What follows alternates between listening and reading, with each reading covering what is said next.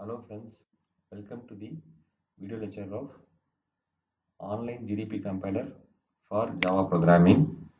So you have open your Google, type online GDP compiler. It is a very useful online compiler. Okay, so you'll get a link of onlinegdp.com. You can choose the link online GDP debugger. So generally you have to choose Java from the programming language section. So this is the language section. From the drop down menu you have to choose Java first. Okay, so you'll have a sample Java programming. Hello world is here. This is your editor environment. So here you can do your coding. Okay, so to run the code, you have to choose the run button in the top. Okay, the run button is there in the top. You have to choose the run button. Okay, so we'll get an output here. This is output in the bottom. It's an output window. Okay, input output window. So we are getting a output hello world. Okay, it's displayed here.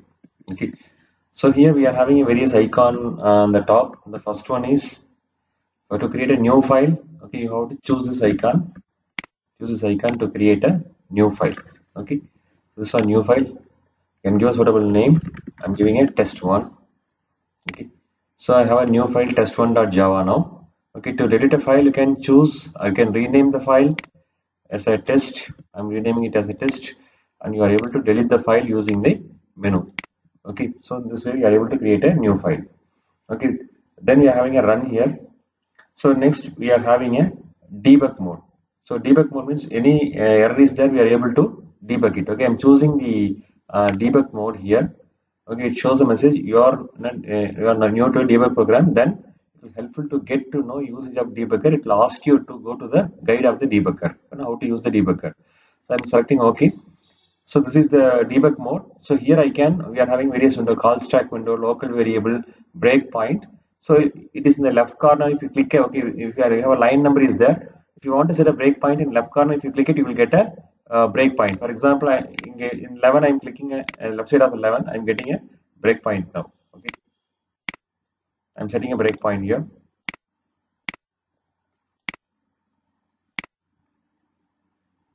So I'm starting the debugger.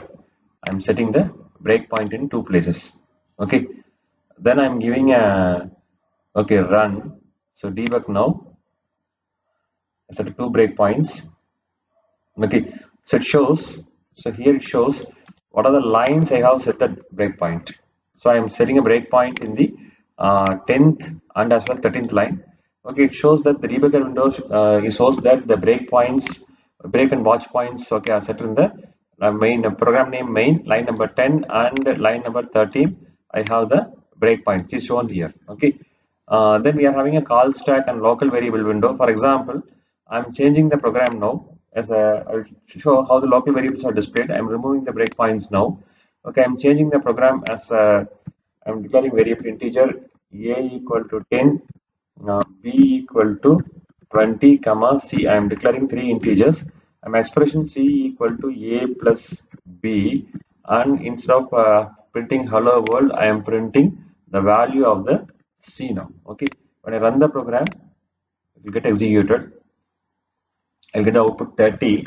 Okay, no, absolutely no issues. Okay, so 30. So when I run it in a debug mode, I'm setting a breakpoints in 12, line number 12 and line number 13. I'm setting a breakpoints. Again, I'm running it in the debug mode. So you have to choose the debug window next to the run. Okay, I'm choosing a debug mode. So when I start, okay, you have to choose the debugger. Okay, to start a debugger, you have to choose the start button. Okay, I'm choosing the start button. So now see, okay, we are having the main program are shown here. The main programs breakpoints are shown here. Okay, I'm continuing it. Okay, now I'm getting the local variables. ARGS is default, local A value 10 and B value 20 is displayed in local variable section, and call stack will work when we have a function call. So we are having a various function continue. Okay, we have to continue the program, and we are having various parameters, various menus here. Okay, so like pass, okay, used to pass the debugger, continue, step over, step into, step out. It will work actually with the functions. When you go to help, you will understand what is the difference between the three. Okay, so they have given a help here. So they have mentioned very clearly, resume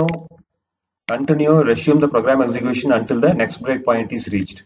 Okay, next step into, okay, execute the program line by line, stepping into function. Okay, when the function is return a function to step into the function.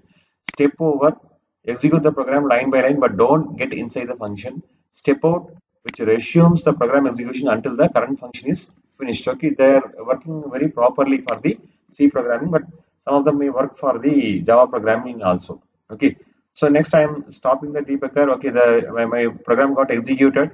Okay, then to stop a debugger, I have to give a execution of the program. I have to press the stop button. Okay, stop button is given here. I have to press the stop button. Okay, so now the execution is get halted. Okay, execution get halted. This is discontinued now. Okay, fine. So next is ordinary way to run a program. I'll get an answer. Okay, debugger means we can set a breakpoints and we can step into, step over, continue, everything will execute. Okay. So next, you want to share this program with anyone. Okay, you have to click the share button. Okay, share this program to anyone. You have to choose the share button. Okay, if you choose a share means, okay, then you are having a share code, or you are able to, okay, this is a HTTP. Okay, online code. You can copy it and share it in your mail or some WhatsApp or anything else. Here we are having a script. We want to embed it in the script mode. Okay, you have the script code. The script is given here. Okay, you can copy the program, and you have to share it for your assignment. Next, beautify. Okay, so for example, my program is like this. Okay, I want to beautify it. I choose a beautify. Okay, next to save, I'm having a beautify. Okay, the beautify option is there. So I select the program and click a beautify, and it will be arranged. Okay, it will be arranged. Okay, before beautifying it, okay, it was like this. After beautifying it, okay, some space are given. The program is arranged. Okay, in a well organized manner. Okay, some spaces are given. Okay, it's good. So this is a very useful option. The beautify is a very useful option. Next, I want to download this program. You have to choose the download button. Okay, you have to choose the download button. So download the option. Okay, so here I'm clicking download code. Okay, you have to give a select leave. Okay, the program got downloaded. Okay, already downloaded. Once I have got downloaded. So you have to minimize it. Go to the download. Okay, my program is there. Okay, main to just. Okay, I already downloaded. Okay, I'll remove the file, and I will just remove them and will download it again. Okay, I have already downloaded many times. Okay, so now I will show it to you. Okay, I'm going and selecting the download button. This is the download code. I'm selecting download code. Okay, now the main.java. Okay, the program name is main.java. This is available, downloaded now. Okay, this is downloaded. Then, okay, another option is there. There is an upload. Okay, here is an upload option. You can upload it from a system. For example, I am uploading a code here. Okay, main.java. This is downloaded already. You want to upload from a system. Any Java program you want to upload from a system, you can use the upload code. You are able to upload them. Okay, now main.java is already there, so it is not already uploaded here. Okay, so likewise you can upload any code by using this upload function. Okay, for example, any Java code you can upload it by using a upload function. Fine.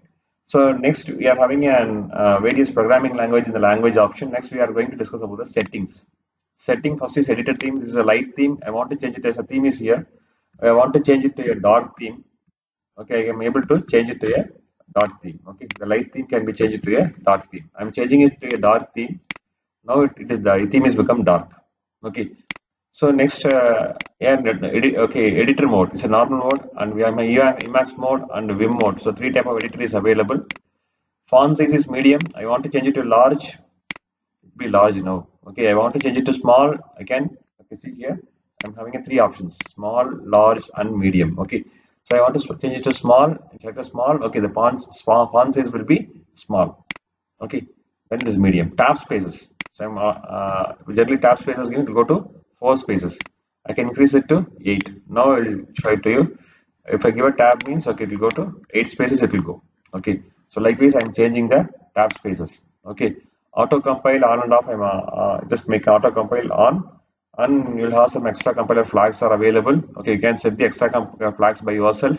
I'm not setting it now. And that's all about the setting. Okay, now I want to save a program. That means, okay, I am saving the program. But then I have to choose the save button. Okay, save button. I have to give meaningful project. So I give my first Java is a project name. Okay, now the project got created. Here, my project got created. Within this, I have a main Java. Okay, to see my projects, you have to click a button My Project. So all the projects are done by me, which are stored here. To create a new project, you have to again go for a create a new project. Okay, so I want to open the previous one. I will go to the My Project. Okay, then I will open any my project. Okay, my first Python program, my first Java program, any program I supposed to open here. Okay, this is my first Java, my program which is recently done by me, which is given here. Okay, so in this way I'm able to use it, and the classroom and everything I have explain. Okay, I will explain in the in another video. Okay, I have created various schools. You are assigned as students. Okay, we will give the link of that video. It is online GDP compiler for C programming. You can see and enjoy the video. That link is given in the description. Okay, then you are having a learn programming, various programming language you are able to learn.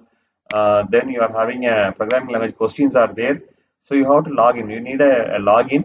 I already log in. That's why it shows ask me to log out. Okay, I already log in by using my Gmail. Okay, you can create an account or you can log in by using your Gmail. Okay, so I'm going to my projects. I'm opening my first Java. Okay, it is again appear here. Okay, that's it. This online GDP compiler for Java programming is a very useful tool. Okay, use the online GDP compiler, do programming, and enjoy your programming. Okay, and actually online GDP compiler for C programming and Python interpreter, I will be given the link in the description. That's all. Thanks for watching this video. Kindly subscribe to my channel, press the bell button, share and comment. Thank you.